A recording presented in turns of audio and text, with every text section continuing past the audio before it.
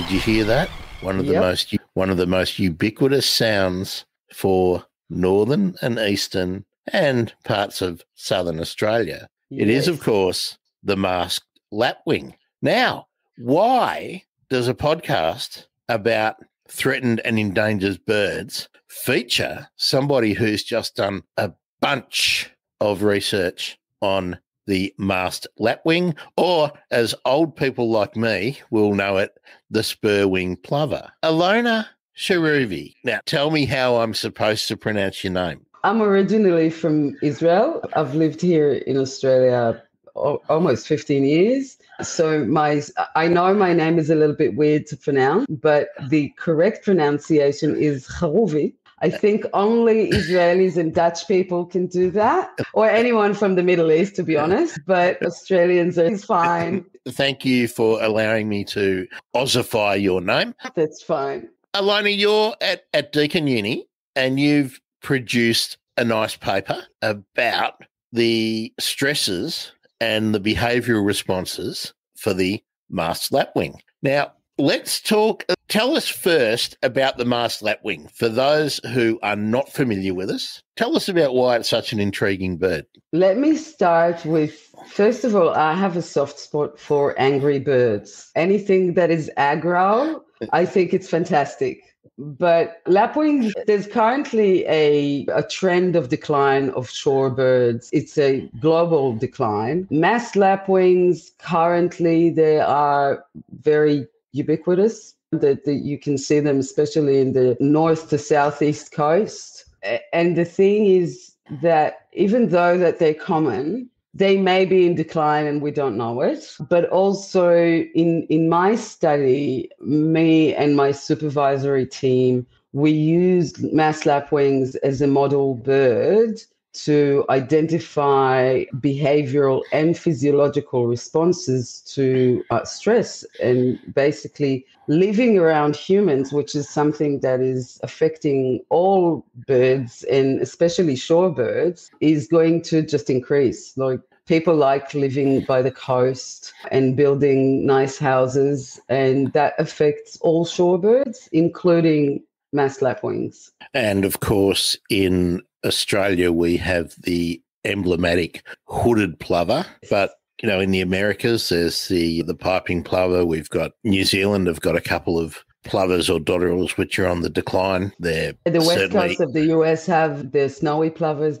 Yeah, so that's the reason for including you, apart from an initiative which is to get a bunch of scientists out on the airwaves to actually do a bit more psychom. Do you want to talk about that program? Yes, of course. First of all, I'm very grateful to be here, because being able to, as a scientist, and I think it's something to do with all scientists, and you also spoke the other day with Fiona, we don't get a chance to talk about what we're passionate about. We just go out in the field, we do our thing, and sometimes we find that it's very hard to reach the public and tell them why it's important what we do. So Pint of Science is a global movement that does a festival every May around the world. It's an amazing platform for scientists from all fields of science, from social sciences to medicine to ecology. It's a great platform to actually get the public in the same room with scientists and give us that platform to talk about what we do and why it's important and how it affects other people's lives. And I think it's a fantastic project. I volunteered in it last year, and this year I got this opportunity to come and talk about my research, which is fantastic. The world's going to eat it up, no doubt. And I'm very grateful to the team in Australia, the Pint of Science in Australia. They've done an amazing job this year and last year adapting to the whole COVID thing, because we were just started to organize pubs and places for people to talk, and then bang, everything closed down. And of course, I'm very grateful to the management team of Pint of Science and Elodie in particular for introducing us. So that's fantastic. Maybe next year we can be sitting in a room with a panel or something and doing questions and answers and all those fun things. But Alona, tell us how do you define yourself as a scientist? What's your specialty and what's your pathway been? Ooh, that's a good question. It's interesting because people who I try and get this point across. People think that you sent me a couple of emails and at the bottom of it, there's a little Deakin University logo. Now, just a cursory glance, you think you've got an office at Deakin and you've got a job there, but you're a sessional and your work is limited. And so you need to be casting about to earn your bucks from science in a number of different ways. And most academics nowadays have to do this. And that's why SciComm, as it's labelled now, is really important because you need to do media. You need to be getting a book deal. You need to be appearing on podcasts. You need to be a guest on the BBC or something to help drive other opportunities that will actually pay you money. Yeah. And also, I think all these scientists, like all the ecologists that I've met, they're doing it out of sheer passion. So yes, you need to make money, and it's very difficult these days, to be honest, especially with COVID. A lot of the funding has relocated from ecology and conservation to other things. Justifiably or not, it really doesn't matter. It's just that's how it is. And a lot of us are doing this because we truly believe that we can make a difference and that there is something that we can do about conservation and we can make the world a better place. So yes, it is a fantastic way to get our word out there, to have podcasts such as this one and have a festival like the Pint of Science, because we need to keep afloat because we want to do more work. You've got to pay rent like everybody else. So, Alona, just tell us about your journey, voyage, horrible word, I hate saying journey, from Israel to Australia, and set up how you started your work on the lapwing. I keep wanting to call it a plover. It's just 30 years of knowing it, but 30 years of knowing it as a plover. I know it's wrong, but it's just, yes. By the way, this is one of the plights of the hooded plover, because a lot of people think the hooded plover, even though it's threatened, they think it's the lapwing, and they say, oh, but there's plovers everywhere. And that's one of the things that, yeah. Well, it used to be the hooded dotterel. So the brand identity issue didn't exist. But so, yeah. All those genetic breakthroughs and stuff like that, that just changes like the classification. And it's really hard to keep up with that. But yeah. Maybe the hooded plover recovery team needs to change its name to brand management team or something. So, yeah, look, I know before you were working with the lapwings, you were working with penguins. So let's cover that ground. Oh, it's actually the other way around. Yeah. So I'll tell you a bit about myself.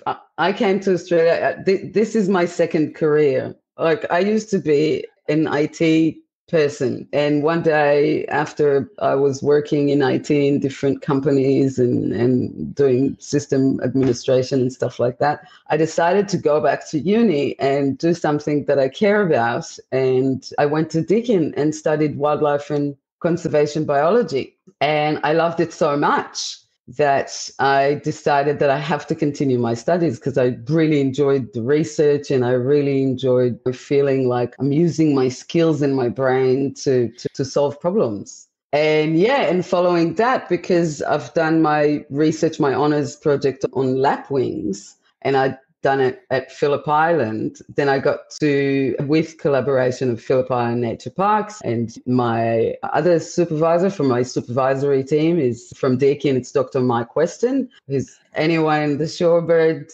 industry knows who Mike Weston is. And from Nature Parks, that collaboration was with Dr. Peter Dan, who's the director of the research team at Phillip Island Nature Parks. So when I finished my project and submitted my thesis, I started working at the Penguin Parade and volunteered a lot, doing research and everything. And then I got fortunate enough to become a research technical officer at the research team. So that was a good thing. Now, Phillip Island Nature Parks, is that an amalgamation of what used to be like there was a Swan Lake Reserve and there's the Penguin Parade area and then there's the fringe area, Seal Rocks and the Nobbies and where all the shearwaters come in, and there was actually a place that was called a nature park, which was where you would go and cuddle a kangaroo and whatnot. Are they all together or are they not all? I know. I think that wildlife park, it's called Phillip Island Wildlife Park, I think.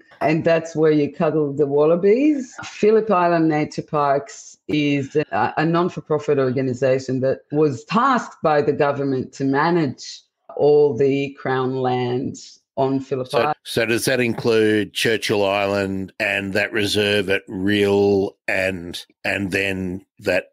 Yeah, and the seal colony. So we manage all the open spaces that are not private, including beaches. So the main bread and butter is the Penguin Parade, which and Phillip Island Nature Parks has a very interesting model of ecotourism. So when people come in, the tickets are basically paying for conservation, for the conservation work that we do. And we do a lot of restoration of vegetation. And of course, there's the where the penguin colony sits in Summerlands, which is one of the most amazing conservation stories in Australia, because the government bought back a whole suburb to have the penguins hang out. And it's a 30-year, multi-million-dollar project. So yeah, and of course there's Seal Rocks where you have the opportunity to observe the seal colony. I actually grew up across the water from Ventnor. So I used to ride my bike. I used to get the ferry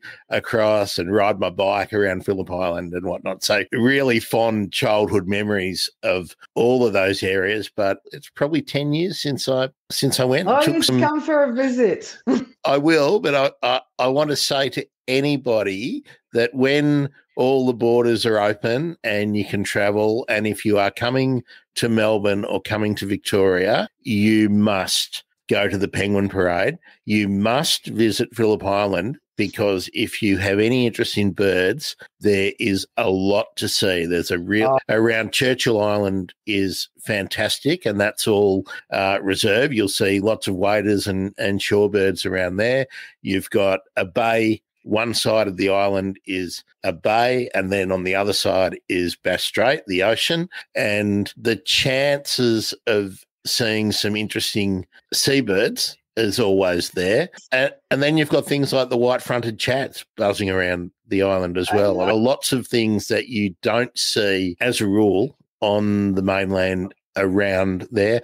And look, who knows, you might even see an OBP. Who knows? So, I'm still looking. Looking for an OBP. Yeah. But I did get a chance to see a ruddy turnstone, which is one of my favorite shorebirds because they're just so funky. And there's a really beautiful colony of fairy terns down that way towards Rhyl on that base. Yeah. And the Swan Lake Reserve is pretty interesting. Yeah, reed warblers and cisticolas and stuff like that. And yes, yeah, we're bird nerds and we nerd out. And anyone who's not into it is turned off. And that's okay by me, because that's what that is fine. Sorry again for reminiscing too much, dear listener, but I feel Phillip Island is underappreciated by birdos, and to drive, I think because to drive there is such a long way. Do what I used to do as a kid. Put your bike on the ferry and catch the train down from Melbourne all the way down to Stony Point, get on the ferry, get across to Cowes, and spend a couple of days just cruising around with your binoculars and your camera, and you will have a great time. So, all right, let's get back to you. That was a good tangent on Phillip Island, but it's really nice it's really nice that area is so well. It's fantastic. So it's just great. Western Port Western Port is amazing. The mix of habitats from the western side, the north with the mudflats, the mangroves, the stringy bark sort of woodland around the fringe. You've got heathland. Pomona trees. Yeah. It's beautiful. Yeah. And most people just drive past it and don't notice. That Bass Coast area is Grantville and Bass. Yeah. The cliffs around there. You never know what you will see down there. And it's a stunning piece of country. Like really, it's stunning. And then of course there's seals. So there's seals. Yes. Seals, and they're adorable and they're awesome. And although this is a bird emergency, but they are in danger as well because of entanglements and plastic and bad fishing habits. And so now let me get a plug in. Episode 1 of the bird emergency, the plastic warrior, Steph Burrell. If you're interested in the issues with plastic and seabirds and everything in the sea, go back and listen to episode 1, which we did a long time ago. But Steph's the plastic warrior listen. All right, we haven't worked out how you got from Israel to Australia. I had the opportunity and I got a permanent residency along with my ex-partner, and we just decided to come here and have a go and spend a couple of years and just leave overseas for a little bit to experience something different. I'm a very avid traveler, so I like experiencing new places, and I got here and I just fell in love with Australia, and I saw so many things that I never thought I would see. Like, first time I saw a possum, I was just shocked. It was just like the coolest thing I've ever seen. And then there's a kangaroo. And you've got the whole overseas. Everybody thinks that there's kangaroos everywhere and koalas everywhere and all these things. Don't spoil it. Don't spoil it. Yeah, we ride kangaroos to school. So I just fell in love with it. And I think Victoria is very unique. It has beautiful temperate rainforests with amazing wildlife. And I'm not just talking about birds. Like, I love birds and everything, but I love everything else. And you've got insane bat species, flying foxes. First time I saw a flying fox, I was shocked. It was just the most amazing thing I've ever seen. And to me, that richness that we have here is so special, and not a lot of people around the world get to experience that. So, and I mean, we're really off the track, but I think it's nice to talk about that. You can be in a big city and you've got the lorikeets that are just, we're so attuned to them that we don't even notice them, but they are absolutely spectacular. The rosellas are spectacular. I was just out admiring them in the park across the road. I mean, just literally straight across my street. So I'm talking 25 metres. I got long-billed corellas, little corellas, galahs, a bunch of lorikeets. I haven't seen a swifty. Peregrine falcons whizzing around, goshawks around. And I live 28 k's from the city in the west, which is it's not like the eastern suburbs where you have lots and lots of big mature trees, lots of cover, gardens that are quite dense. We don't get fairy wrens over here, for instance, but I do have a pair of lapwings that don't hang out in the park. They've actually taken over a block of land which houses a substation. So there's a bunch of trees and maybe half a dozen, maybe 10 mature eucalypts. Otherwise, it's clear. It's got quite a large area of grass. It's in between a service station and a bunch of shops, a strip shop. There's all the electrical stuff, and the maintenance guys who are in and out of there all the time are only on the back end of that allotment working on the electrical gear. So the lapwings share that open ground with red rump parrots and cockatoos and corellas, and all the canopy is all lorikeets, and probably four honeyeaters. What have we got? Little wattlebirds, red wattlebirds, white-eared honeyeaters, white-plumed honeyeaters. They're the main honeyeaters. So they're the main things just in that little patch of ground between a service station and a strip shops and a busy 4-lane main arterial road. Yeah, it is. And the thing is that the diversity that you have in cities and suburbs in Australia is, to me, it's sometimes shocking because you see all these birds and they adapt to city life. And I always find it very curious and how they do it. It's kind of sad for the ones that don't. But there's two sides to that coin, though, and I don't think there's any evidence to what I'm about to say, but I think there are so many corellas in my suburb, and they're just in the sort of 8-kilometre radius. There's this massive flock that moves around. That's because they've been pushed out of where they normally live. So destroying the habitat further inland has meant they've got nothing to eat, so they come down here and I don't mind, they chew up the park.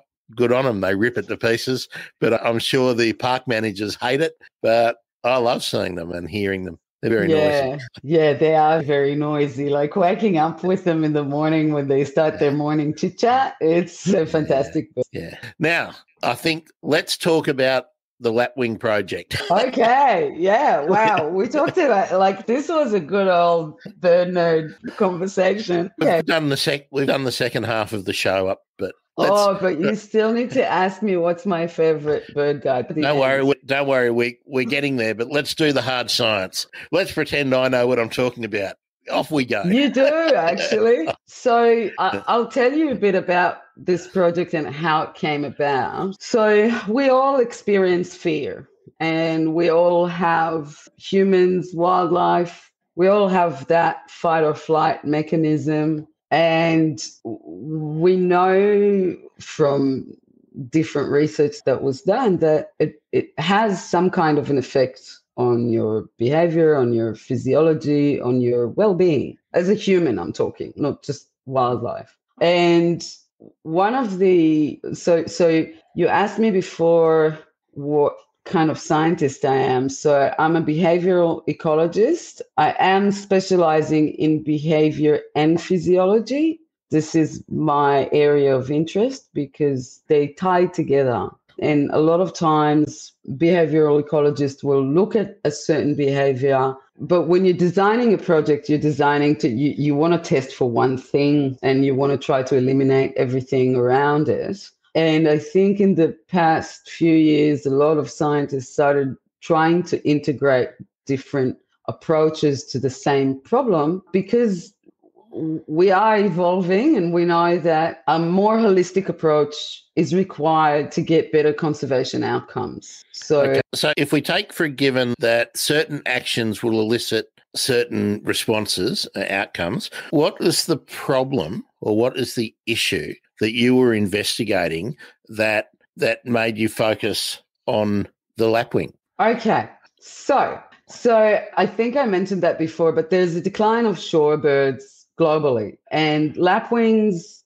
My lab at Deakin, my Question lab, we sometimes use a model species, and a lot of ecologists use a model species to try and answer a certain research question. Just because you can't get ethics or you don't want to work on sensitive species because they're declining anyway, and you don't want to be the person that drives them to extinction. Exactly. Right. Yeah, exactly. And you can. And we are in an extinction crisis. So anything that you can use with minimizing your impact on other vulnerable species is great. And ecologists for many years have been using model species to try and answer certain questions so they can develop better management programs for protection of not just the common species or the model species, but in general, try to apply it for other things. Now, one of the measures of fear and stress that are used by especially land managers and anyone that does conservation of shorebirds or even conservation of certain mammals. We use a measure of behavior to understand if an animal is habituated or not. And that is called flight initiation distance, which is a very simple concept. You basically, when does the animal that you're studying decides to take off, and you measure that distance between yourself and that bird, and there you go. That's when you have flight initiation distance. There are, within that model, you of course need to record where you started that approach, what was the angle of that approach, because for those in the audience that don't know a lot about flight initiation distance, there's different angles. So if you go to the park and you see a bird, if you go directly towards it, they notice the angle. So they will probably respond more frantically to you walking towards them rather than if you go and do a tangential approach and even look away. So animals don't get as stressed, not all animals, but it's been shown that animals get less stressed by people that are just going parallel to them. So an oblique approach looks to them less threatening than a direct approach, which kind of makes sense. Yeah, it is. And I think that's what fascinated me the most about this project, because a lot of that is actually trying to look at things from the point of view of the animal. I know I'm not trying to anthropomorphize. Did I pronounce well? Yeah, that's close enough. We all know we're not projecting our emotions and feelings and whatnot onto the animal. Yeah, but if we know that we're affected by stress, then why is it not a measure of something when you're managing wildlife? And it is important because especially when you look at endangered species and threatened species, such as the hooded plover, one of the things with the hooded plovers is that their nest failure rate is very high. The chick rearing and basically fledging rate is very low. So it takes a lot of effort and a lot of time to actually get one chick to fledge from a clutch of 3. And stress, so if you look at threatened species, stress is a factor, especially if you're trying to manage an endangered species or a threatened species in a way that is effective and will encourage a better outcome. So the methodology of this study was basically you identified nests and you then disturbed them. You walked towards them and you measured what happened, the angles, the pace. I mean, it's a really interesting paper, and hopefully people can get a look at it. I don't know if I'm allowed to link to it, but we'll deal with that later on. Hopefully we can. But it's really interesting. But tell us what you found out about the masked lapwing, and then how do you think it can apply to other species more globally? All righty. First, can I talk about the methodology? Because that was really cool. So the previous study, before I did my honors, previous studies used a false egg with a microphone in it to put into birds' nests. Now, most of the studies were done on penguins, especially penguins in area of tourism, to see how they respond to people approaching them. And it is very cool because ground nesting birds, when they're breeding and they lay eggs, they develop this cute little brood patch, and that brood patch is highly vascularized, and it creates like this little bold patch that this is how they warm up the eggs, they incubate the eggs. So one of the co-authors, Hayley Glover, she's developed this egg. It has a sensitive microphone in it, and it's camouflaged with the same color of lapwing eggs. And I plugged it into a high sensitive recorder and basically waited for the bird to come and sit on my egg until I can hear its heartbeat. So that was the way to test the physiological response to my experiment. I had to marry that with a behavioral measure, which was basically putting a GoPro close to the nest, but not too close, so the bird doesn't get freaked out and it doesn't affect the results of my experiment, and basically synchronize the video and the audio so I'll be able to see the exact time that the bird displays any behavioral cues like alerts or flight. And flight can be not just spreading your wings, it can be just getting up and walking away from the nest. That's considered flight response. And doing their broken wing act or whatnot. So, yeah. Now we hadn't talked about that. I was waiting for that. If you're not familiar with the Masked Lapwing, it's like a tall in size. It's like a long-legged show duck.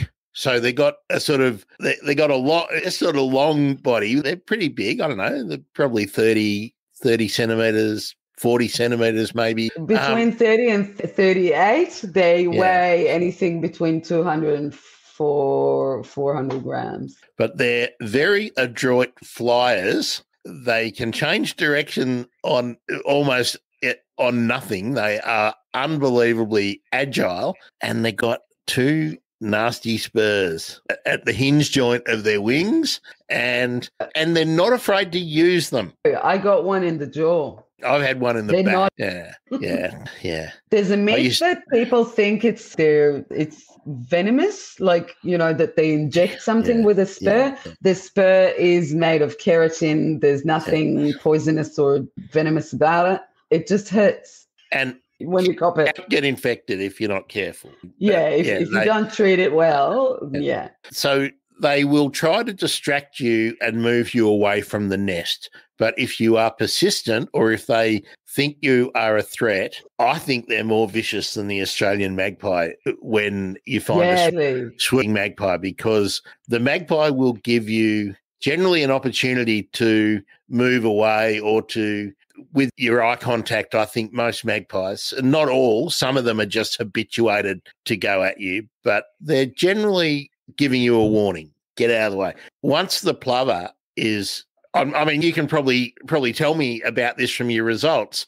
I have so many stories. Once you get within a zone, there's no turning back. If you walk away and you are no longer a threat because you're going in the other direction, they're still going to get you. Yeah, it depends. It varies between individuals. You've got some individuals that are much more aggro than others, and they will get you. Is there a sex difference that you found? It's hard for me to say because I wasn't doing any sexing at all. So some of the marked birds, we know their sex, but a lot of the birds that I studied were not marked.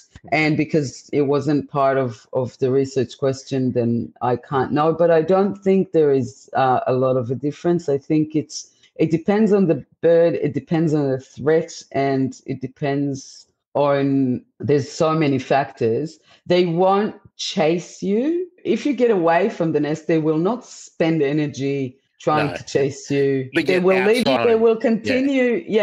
They'll continue to yak at you and scream at you because they're angry, but they will not waste energy if the danger gets out of their way. Pairs have a different area that they protect aggressively. Like, will some make it a 50-meter radius, or will some tolerate you up to 25? Or this is very interesting. So going back to my experimental design, what I found and what we found when we started looking at the data was that we had we had two types of responses. And what I mean with two types of responses is you have a group of birds that their response was basically to be startled. And that means that they developed, they issued a response, some kind of behavior or physiological response as soon as they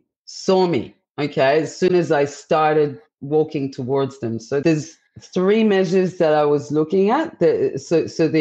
When you're measuring flight initiation distance, you need to calculate how long you walked towards until that point of flight. So you record the starting distance, you record the distance where the bird shows detection. So when she shows alert or vigilance behavior, and then you record the distance where it flew. And one of the things that we didn't know, and it wasn't really described before on free living birds, was there is a physiological initiation distance. So there is a distance at which the heart rate starts elevating and it reaches a certain peak. And there is, in some birds, it was very classic. I started walking towards it, they looked alert, and then heart rate kicked in, and then they flew. So that was a classic response. But we also found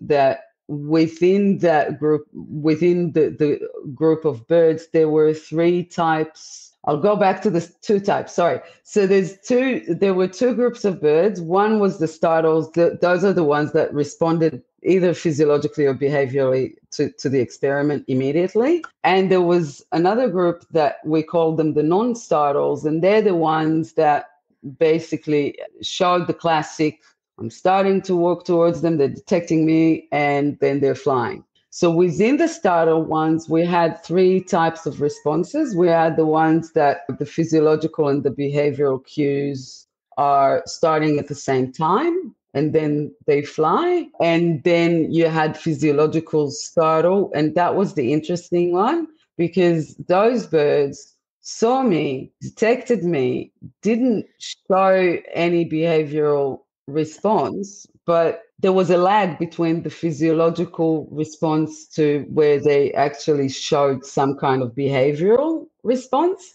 like detection. And there was a behavioral startle, which was when the behavioral cue was prior to the physiological, which means the heart rate elevation response. So that second group, that you mentioned, the middle group, not the classic group, but the middle group, they were not showing so they were not showing any discomfort, for want of a better word, until they were up off the nest and either flying or walking, running away. So that sounds a bit like the behaviour that we expect from things like snipe or quail, that you don't know they're there and then all of a sudden, bang, they're up and away. Yeah, and the thing is, and that was the thing that I was interested in, is what is the cost? Because if you are in a highly stimulated area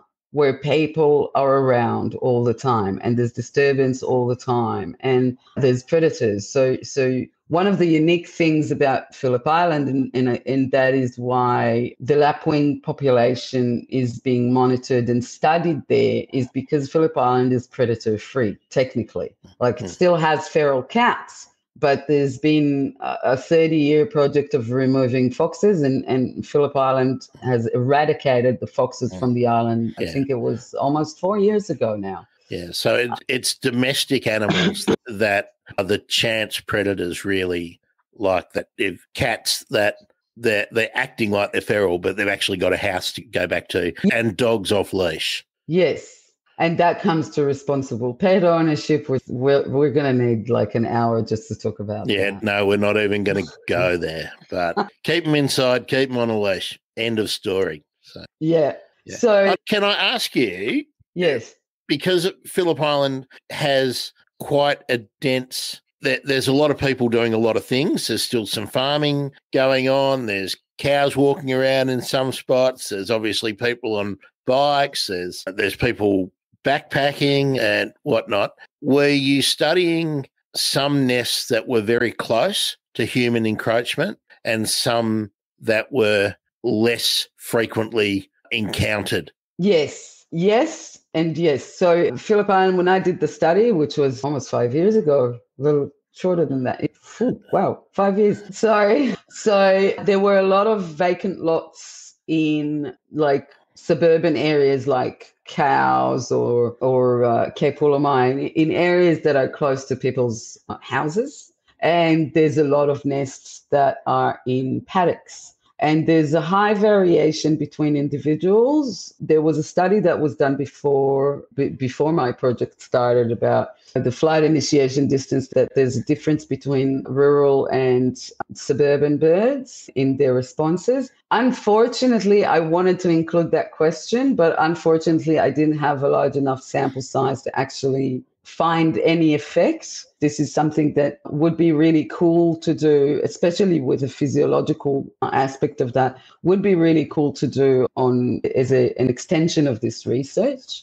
But yeah, normally, like, again, I didn't analyze that by landscape, but it was pretty usual to see that rural birds had a much longer flight initiation distance than urban birds. Urban birds tended to wait until they understood what was going on. I had, speaking of the lapwings that you have around that block, I had a nest of birds that were nesting in a car park outside a pub. And basically, I could go all the way to the nest, almost like a meter away from that nest, and the bird would not get up. Like, it would do the whole threatening thing with the spurs out and scream until I couldn't hear anything else. And that's one of their strategies, that they make your ears ring. But yeah, that bird was just, the people that worked in that pub put a chair on top of it so people will not run over the nest. Because I don't know if the people that are listening to us know how they nest in a very shallow scrape, and they usually nest, like, originally they are a coastal and a shore bird, so they should be nesting on vegetation that is coastal, like all the little succulents that you may find in estuaries and coastal areas. The noonflower, the pig face. Yeah, the pig face, the noonflower. I had a few nests that were native nests, I call them, and that was just beautiful. But because they're very adaptable and there's water sources further inland and lawns are very well maintained, their strategy is when they nest on the ground, they need a 360 view of what's around them, because they need to suss the approach of predators or dangers. And that's how they defend their nest. So with shorebirds, especially ground nesting birds, there's a different approach. So masked lapwings will be a lot more aggressive. So they will use their spurs, they will swoop you, and they will call really loudly. Hooded plovers are a lot more passive. They will try to both of them will try to steer you away from the nest, but they'll have different strategies on how they do that. So hooded plovers will feign that broken wing, and they'll do distress calls, where lapwings, one of them will do the feigning broken wing thing, but the other one will swoop the daylights out of you, and until you just, like, I've seen lapwings chase away wedge-tailed eagles. And when I was a kid, it wasn't always one walking away and one swooping you. They will tag team you in the air. Yeah. Some of them do the dive bombs. Again, it's very individual. The behavior varies between the individuals. So you've got some really interesting results in terms of the physiological response and then the action that flows from it. But what have you been able to discover that you can put into a management plan, or that you can recommend to managers? Say, for instance, a park manager with a large suburban areas that are not intensive parks, but meadows, maintained meadows, for want of a better description. And let's extend it. Let's see what can you write down and send to the hooded plover recovery team or the managers of the beaches and the estuaries where there are breeding populations of that bird. Okay, so I'll start with your last question. With your last question, I can't really say because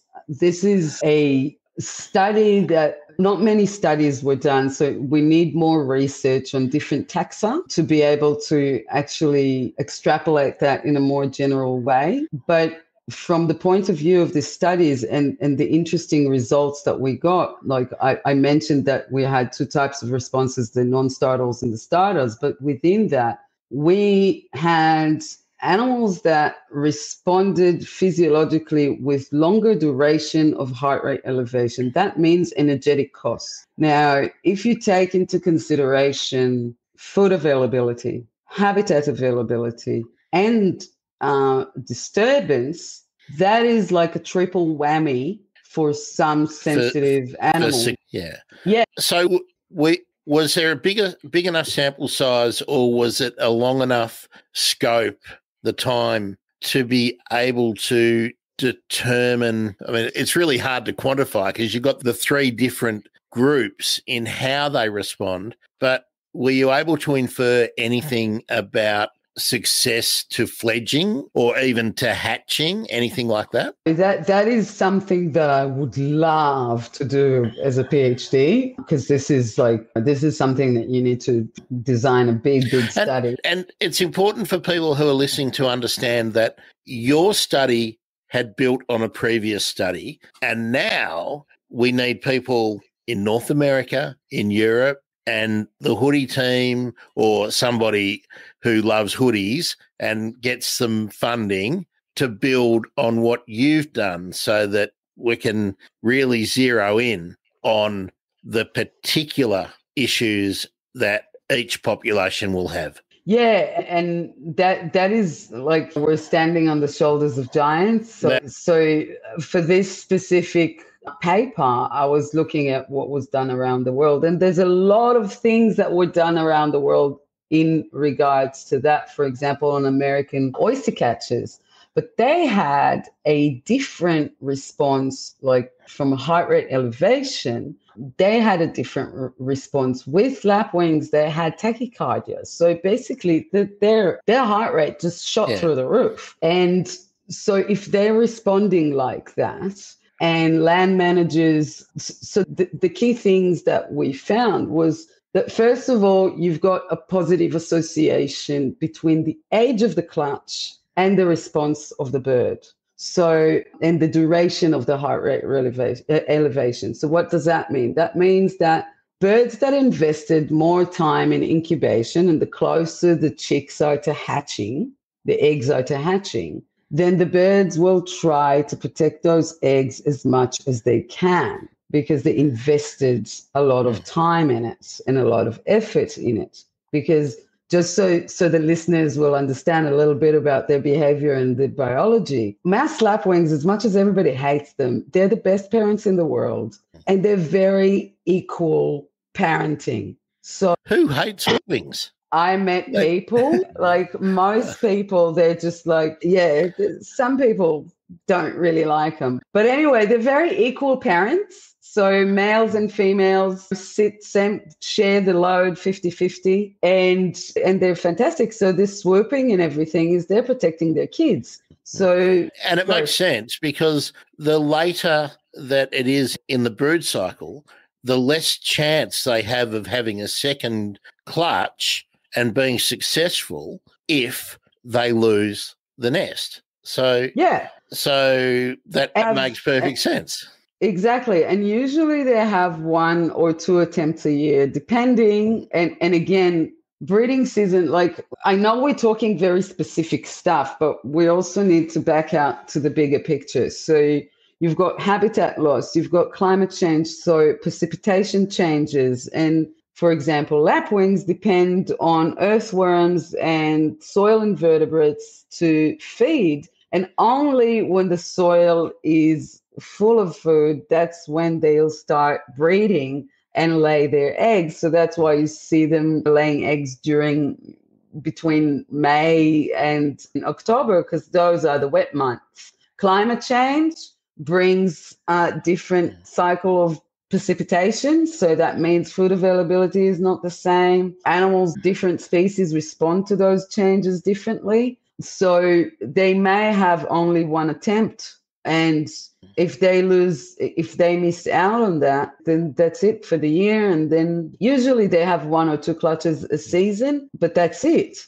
And that's why they also have this, they lay an average size of four eggs. But at the end of the day, like what we found is that the older the clutch is, the longer the bird will sit there and defend it and won't show, like there's going to be a lag between the physiological response that their heart rate is exploding, but their behavior, they're suppressing their behavior, which is very interesting because if you think about it, it could be that your birds in your backyard are not really okay that you're there. So, or some of them won't be okay that you're there. Another thing, so like you mentioned before, then that suggests that parental investment is a factor. But again, we didn't have the time to test it. But also behavioral tolerance can be associated with physiological cost, because if you sit there and your heart rate elevates, you're burning a lot of energy. And not only that, if that happens frequently, then that could have a detrimental effect on your physiology and your well-being and your ability to do your thing, basically. Well, so it will affect your body condition. That's a really important finding, I think, for managers of open space, because if you are, let's say, mowing on a very regular frequency cycle, and keeping a manicured area, and you have a resident pair who are nesting, the fact that they stay on the nest, you would probably infer from that they're pretty cool with me being here, where it's completely the opposite. So that we probably need to adjust Parks and Gardens management a little bit in light of these findings. And obviously you need to, or somebody needs to build on this and extend it. But yeah, so that's what we're suggesting in our paper. So we're suggesting that, of course, you need more research. Like you can't infer these things definitively from our findings, but what those findings suggest, the fact that there is a physiological cause, then, or a potential of it, then that means that currently land managers, they are using flight initiation distance, which is a behavioral measure of tolerance, and it may not be sufficient.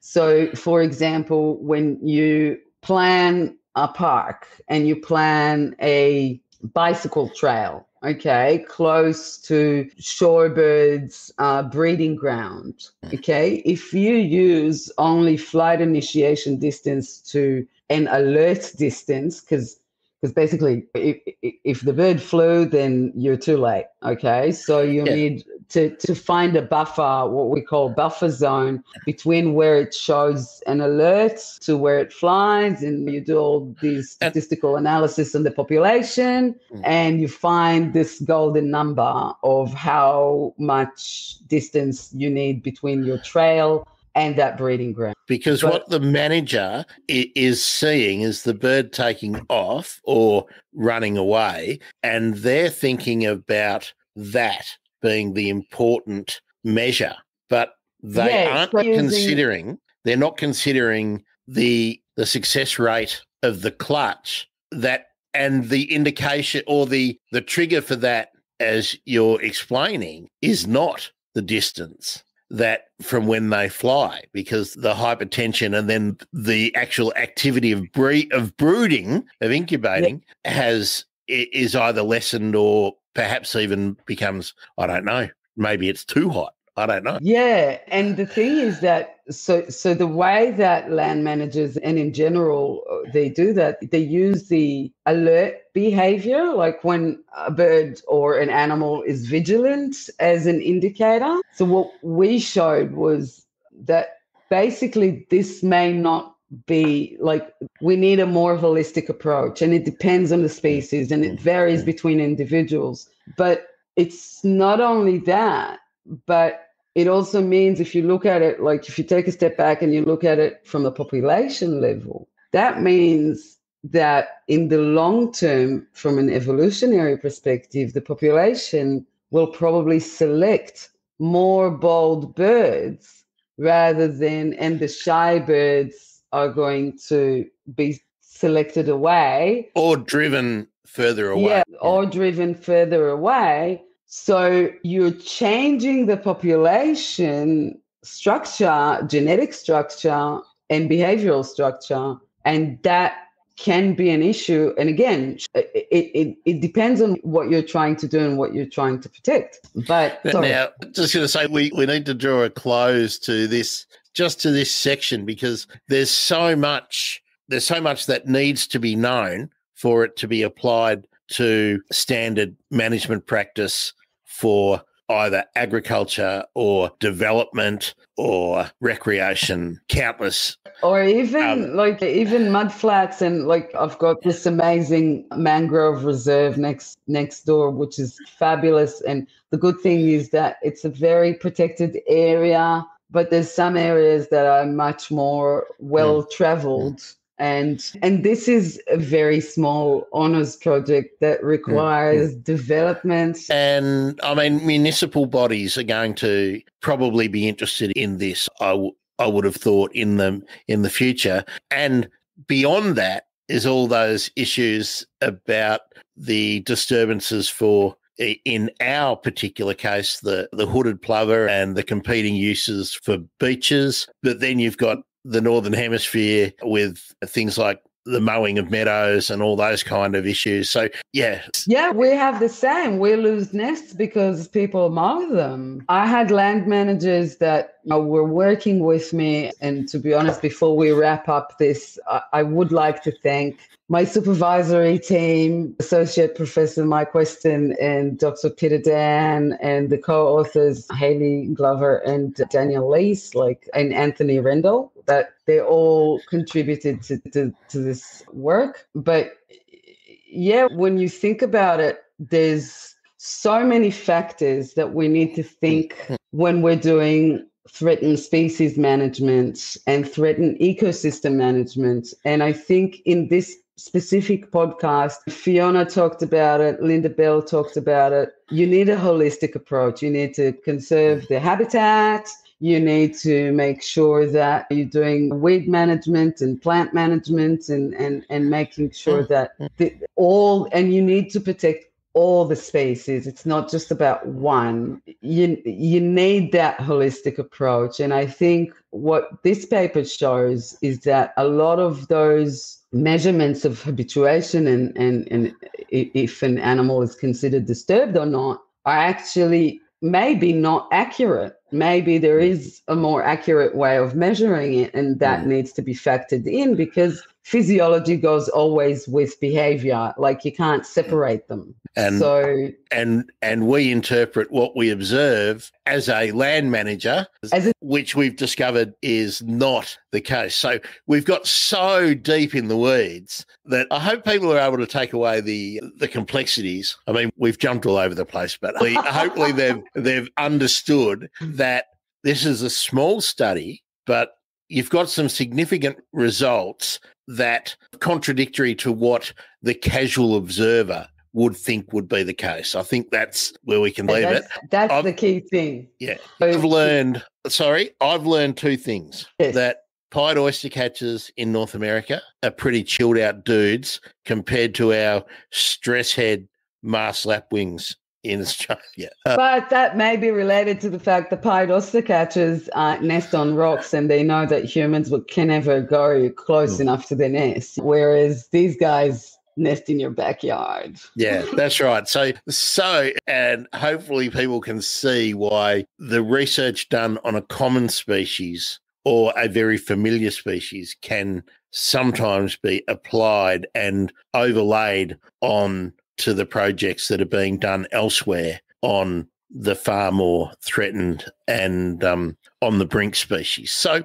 hopefully you've all got that link. Now the fun stuff, Alona. But before the fun stuff, there's one more thing. Okay. With the physiology, and that's the uniqueness of this study, is that because we used a microphone and high sensitive bioacoustics in that, it's non-invasive. In the past, people were plugging electrodes to measure heart rate. So it's a very important thing that want to do ethical research. Yeah, ethically, this is far superior. And I'd like to talk to the egg lady. There's a few papers. So initially it came from, I don't know if you read of Melissa Gizzi. I think she's currently working in the biodiversity team in New South Wales Department of Primary something, not planning industry, which is Linda's. She initially started with that, with an egg, and Haley constructed that, but not with infrared, but with a microphone. Anyway, it's fascinating. It's fascinating how the costs are coming down to enable the application of some of those things. I mean, it's just like speaking to Daniela about the glossies and the bioacoustics that we just did a couple of weeks ago.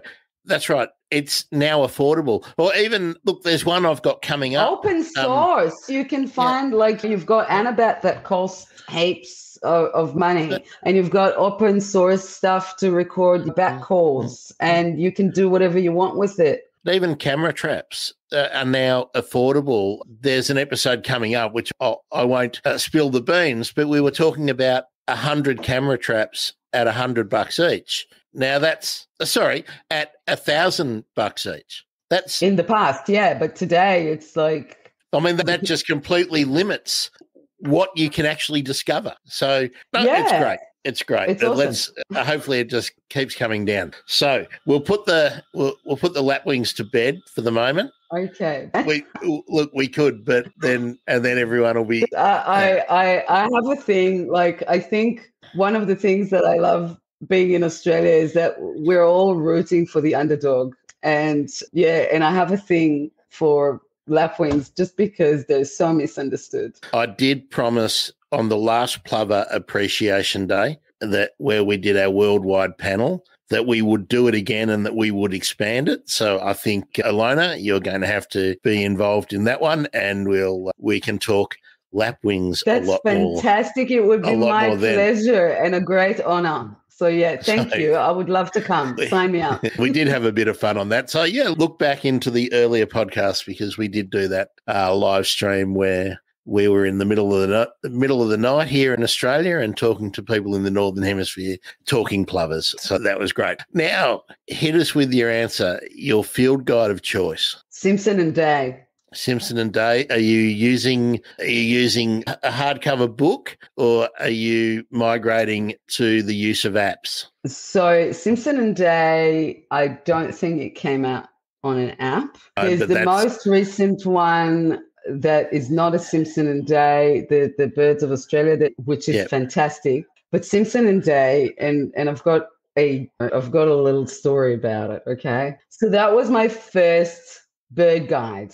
Okay, first bird book I've ever purchased in my life was Simpson and Day, the latest edition. I think it's 9th or something like that, and it's the last one. Because you went from Cat 5 cables for dummies to Field Guides of Australia Field Guides. I like that move. Exactly. So I bought that when I was at uni, and then when I finished my honours, I told you I started to work at Phillip Island Nature Parks, and I started working at the parade as a ranger. And then one day, one of the rangers like, "Oh, Nicholas Day is working here." And I love the illustrations. Like, it's so beautiful. And I was like, "What do you mean Nicholas Day? Like Nicholas Day from Simpson and Day?" And they're like, "Yeah." And I'm like, "Oh my God, he's a rock star in the bird world, blah, blah, blah." Anyway, I met him, and he's a good friend, and he's a beautiful human, and he's so talented. And I even got him to sign my book, which was a huge thing for me. So that's my favorite book, and that's the story around that. Yeah. So the purpose of the question with the app is that even though not all the field guides have got an app associated with them, that more and more people are taking a tablet out and then using whatever is available. So, but if you don't have reception, what do you do then? I'm old school. I've stored the whole thing on here, and I can play the calls and without reception. So which one is your favorite, if I may ask? I know you're interviewing me, but I'm curious. I haven't really shared my philosophy of life, but I try to have my whole life, apart from furniture, which, is always secondhand and whatnot and can be left behind if you leave. My life fits into my recording gear, my computers and everything to produce the podcast go into a large flight case and a satchel, and then I have a backpack and I have a large suitcase so that I can go and get on a flight and not pay excess luggage, and that's my life. So if I'm getting something new, something has to go. So if I buy a new, very good philosophy. That's how I'm trying to live my life. I mean, if you ever follow me on Twitter, you know that I think we're totally drowning in bullshit, and there's a whole lot of stuff you don't need. And talk the talk, walk the walk. So bear with me. This is my field guide. Oh, it's awesome. Which is the Slater Field Guide. And I've hung on to this one because my first field guide, and I've told the story before, was the Peter Slater Field Guide to Australian Birds, Volume 1 and 2. I had number 1, which was all the non-passerines, and I waited years and years for the second volume to come out. But they're too bulky. This one for me is great. I love it. I frequent a library that has all the others. And on the phone, let me just check, because we look at these things all the time and forget actually what the name of them is. So it's Oz Birds, and it's the Morecambe and what's the name?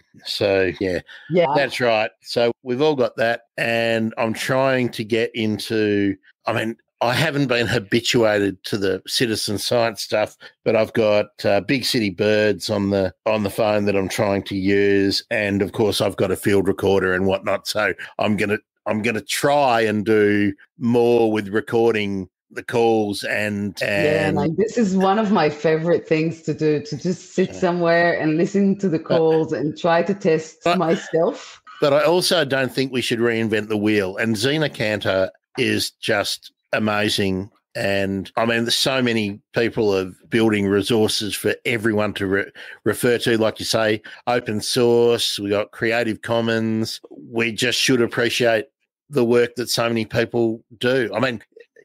So that I'm in your part of the show, but you asked me the question. There we are. Thank you. That was a really good answer. But I don't have a favourite, and I do far less birding now than I did. I'm always in my area because every other day I'm speaking to someone like you who's got real knowledge, and I just listen to it. So yeah, I do have plans for a big year when we're allowed to travel around. Yeah, when we're allowed to travel. But that's the beauty about birding. You can do it outside in your backyard. And it's not a big year to amass numbers. My plan is to visit a whole heap of researchers or practical managers on site and do a community show, get the school with everyone. So that's what I'm working towards. And not only are we going to do it in Australia, we're going to go and hang out with the Philippines eagle and the Okinawa woodpecker. And so I've got this fantasy that somebody's going to give me a whole lot of corporate money just to do something dumb like that. But anyone that can hear us now, please contribute to this pod. What Grant does is really important. We're a long way from having that solidified, but yeah, that's something I would like to do, is to take you, instead of once a year with the Pint of Science at a project, I'd like to take people to the locations where they can actually see the birds or see the habitats and hear. And so, but oh God, insurance. Oh God. Yeah, true. We can do it locally. Yeah, it's just But anyway, tell me your favorite bird, Alona. That is a very difficult question. And the reason being is because I have a favorite for different taxa groups. Okay. I mean, it's a long form podcast. I mean, people are just going to switch off or they're not. So let's hear your reasoning. Okay. I hope you're not going to go through every family. No, but I divided it into a few big groups. So are we talking seabirds, waders, bush birds, or have we got my favourite gallinule is my... Yeah, no, I didn't go that far, but so I kind of did like from the passerines in Australia, and I'm talking about Australia, okay, because it's hard to pick, like they're all so awesome. And in general, like it's not just that I'm a bird dog, but I love all animals and and mammals are awesome as well. But with birds, it's really easy to track them and monitor their behavior and just observe. I think Fiona mentioned that. She just likes observing. And that's what I do. I love observing birds. So make it a long story short. Passerines in Australia, favorites, Aussie magpies. They just, you can't, they're just so intelligent. And fairy wrens. I love fairy wrens. They're just so animated, and the males are so dapper, and the females are just so adorable. So yeah, fairy wrens. First time I saw a fairy wren, I was just a male fairy wren. I was mesmerized by the color. Now that gives me the opportunity to say that I was introduced to someone to do a Pint of Science program on the fairy wrens. But they're out doing field work, so we can't actually do them in the right week. But that's coming up. There's actually got a couple about fairy wrens coming up. That's fantastic. Yeah. And the fact that they're called superb, they are superb. That's fascinating. I'm gonna track it. It's Parrots. We're still national. I've got galahs and yellow-tailed black cockatoos. I think they're just so playful. The fact that they can swing on a wire and just hang upside down, I think it's just amazing. And they're so smart. And crimson rosellas are just stunning. And yellow-tailed black cockatoos are stunning. So birds of prey. Birds of prey. Wedge-tailed eagle. Wedge-tailed eagle. Easy. Black-shouldered kites. Yes. Yep. Seabirds, penguins. Surprise, surprise. And shearwaters, short-tailed shearwaters are so underappreciated. And it's one of the most fascinating birds I've ever had a chance to work with. They're fantastic. They're fabulous. And we can have a whole show about them. Yes. But not the Phillip Island ones. It's coming up. There's something coming up soon. Oh, cool. Fantastic. Oh, my God. I'm going to be plugged into your podcasts all the time. Shorebirds, other than hoodies and lapwings, which are like lapwings take everything, okay? Eastern curlews and ruddy turnstones, because they're just Eastern curlews, like they migrate for such huge distances. It's amazing. And did you know that we have 3 episodes of Eastern curlew? Yes, I saw that. I didn't get a chance to listen to it, but yes, I saw that and I was like, yes. And overseas birds. So now I'm going overseas, and this is going to be short, okay? So I've got the hoopoe. Yeah, it's the national bird of Israel. And when I grew up, there were heaps of them around. Now, not as much, and they're just amazing. And if you're a Twitter user, I'll just butt in there, get on bird Twitter or ornithology, #ornithology, #bird Twitter, #photography. They're going crazy over the hoopoe in the UK because they've arrived. So if you're not familiar with it, just fire up your Twitter feed and you will see heaps and heaps of pictures of people, because they're popping into everyone's gardens or their local meadow or whatnot at the moment. So that's great. Yeah, they're amazing. They're amazing. And last one is red-capped mannequin, just because they know how to dance. And the puffin didn't get a go. It's really hard. I cannot, you asked for one favorite bird and I gave you a list because I can't pick. Yeah. Okay. So let's do the bucket list bird now. Oh, bucket list bird?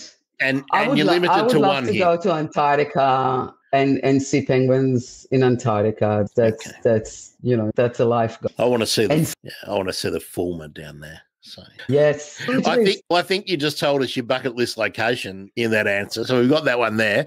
Where's the best place that you've been for birding, or because you're a broad vision ecologist, where's the best place you've been to do your sciencing? Best place I've been to do my sciencing. Wow, that's Phillip Island has a very warm place in my heart. One of my favorite places is the rainforests of Tasmania. I was very fortunate to volunteer there studying Tassie devils. And it's just, I know, that was a long, long while ago. But yeah, I wish I had time in the last year to join Dr. David, but I can't fly to Tasmania, so it's a bit of a problem. Yeah. But yeah, I would love to do that again. Like, I love devils and I love quolls. I think they're just superb. So yeah, Western Tasmania, rainforest, temperate rainforest, beautiful, magical spot. And the magnificent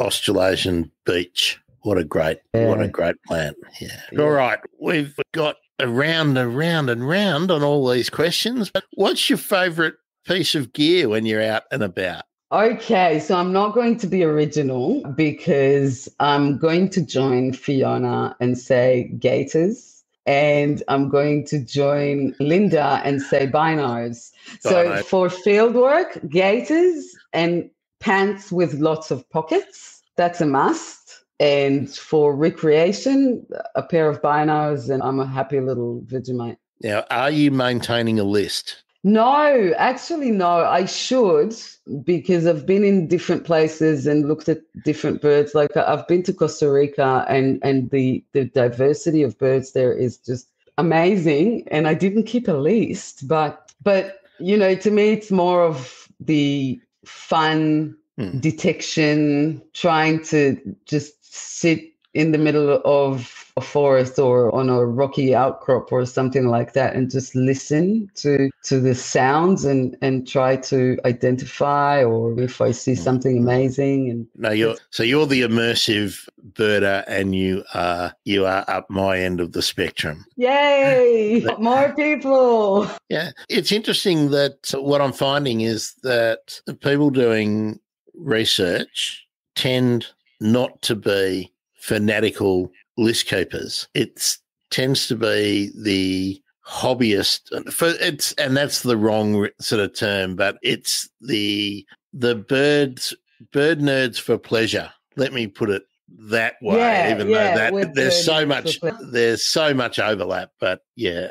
Because we do lists of other things. Like, for example, when you're an ecologist, you want to expand your knowledge as much as you can, just because you really love what you do. And when you go out and you do your research and you do your study, you're like, yeah, I'm focusing on one species, but it's not just about that. And I think a lot of people that you interviewed in this podcast were saying the same thing. The brown birds, no one talks about them. And you usually have a lot of exposure to charismatic species, but there's less appreciation to everything that enables that charismatic species to actually exist, because they're not there by themselves. They need habitat, they need vegetation, they need other species, they need pollinators, it's such a complex, beautiful symphony of things that it's hard to get attached to one thing, because we just need to look at it as a whole, if that makes sense, or went on a tangent.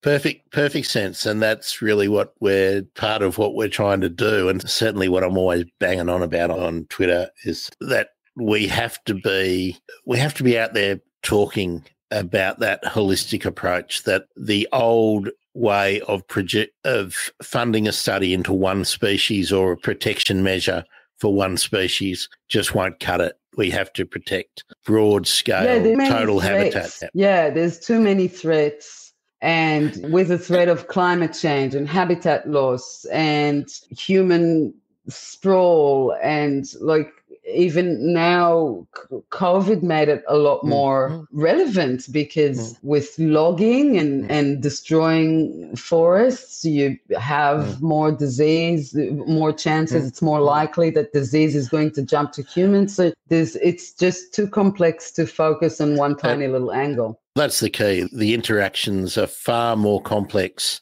than we understand.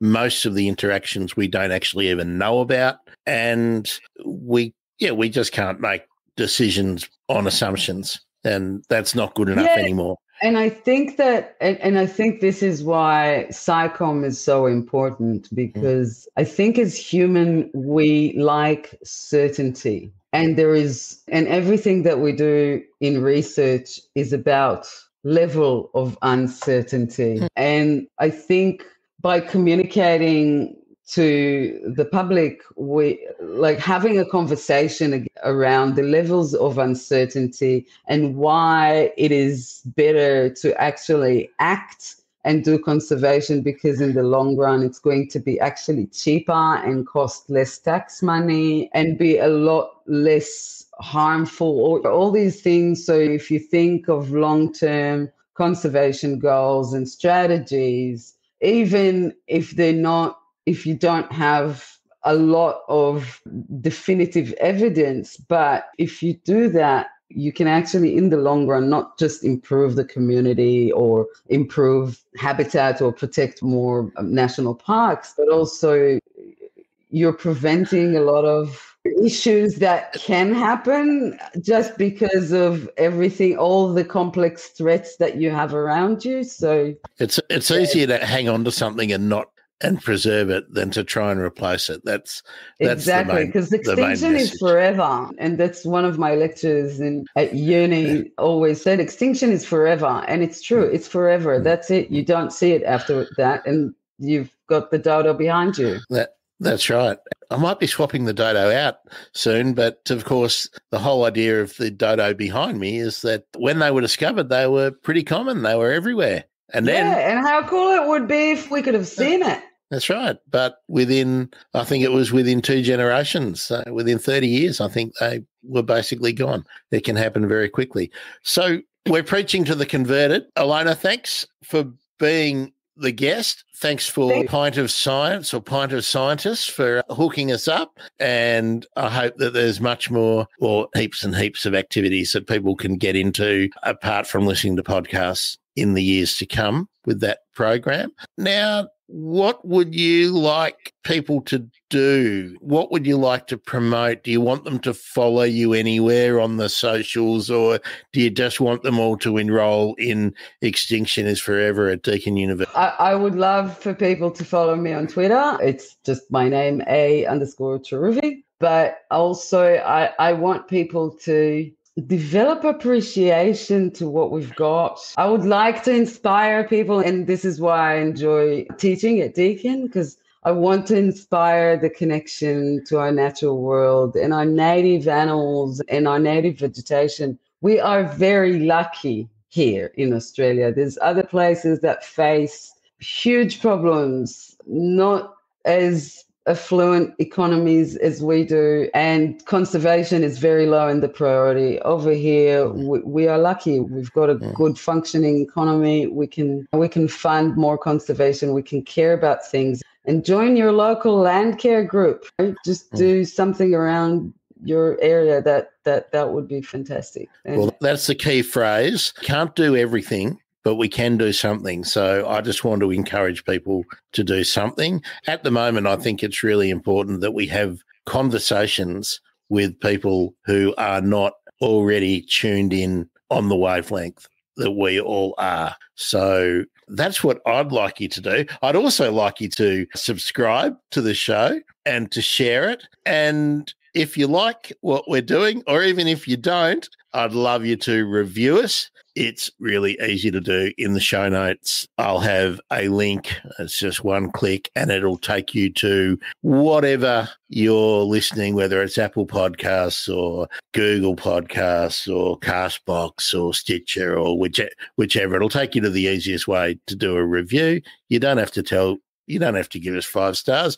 I'd just like to know what you think of the show, what you think of the guests, what you find useful, and I don't know, one of the other podcasts I do, which, Alona, we might try and get you on that one too, because you're quite relevant to the subject matter on that podcast. But I'd love that. I'd love it. This was one of the best experiences I had in a while. So I really enjoyed it. And I have to say to everyone that's watching, Grant is awesome. Your podcast is promoting the science and doing it in a way that is relatable. So I love it, and keep on doing this. You're doing a very important job. I'm always friendly on the podcast. If you want to see me being a bit bolshy and radical, you can follow me on Twitter at Bird Emergency. And I can tell you, sometimes I can't stand some of the bullshit that's around. Oh, I shouldn't swear because then we don't get into China or India. We've really pushed it. There's a couple of people who are still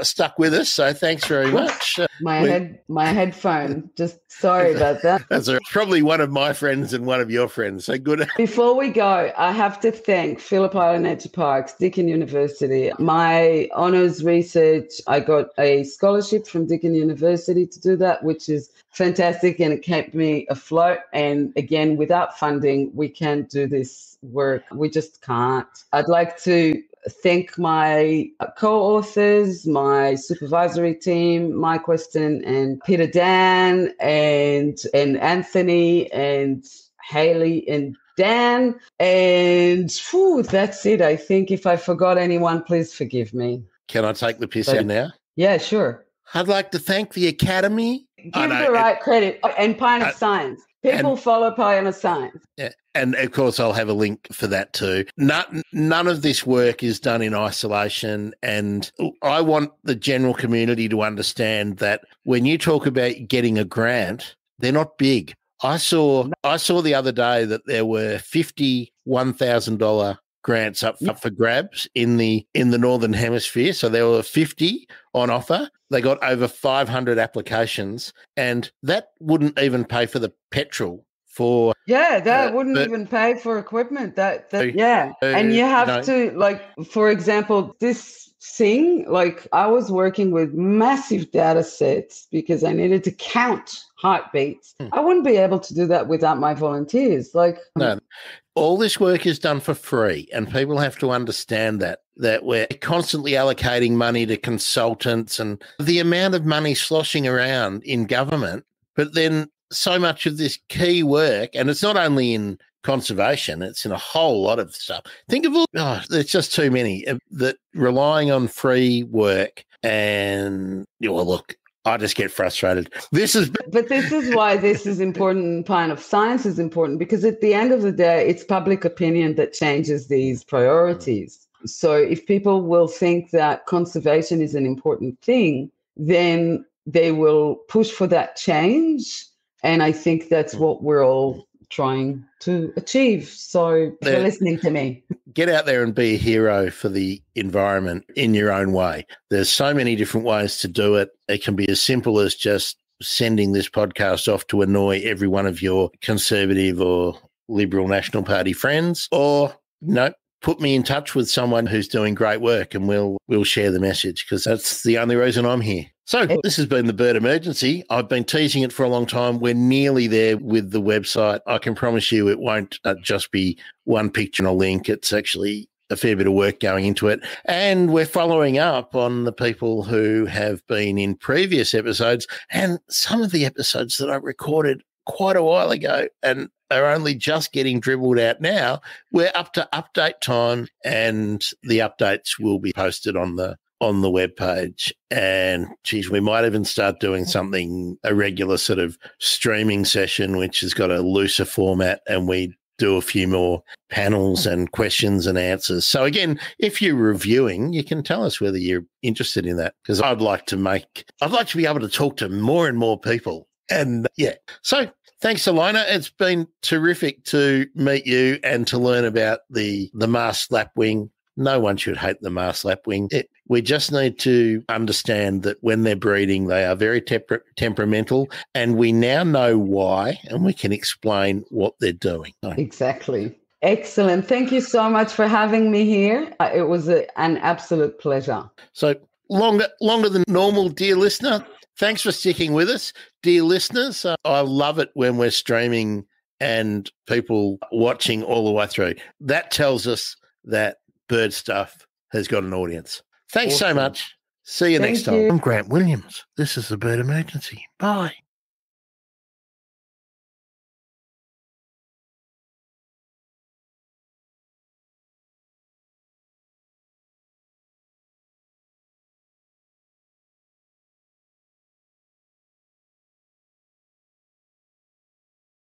This is the Bird Emergency. Bye.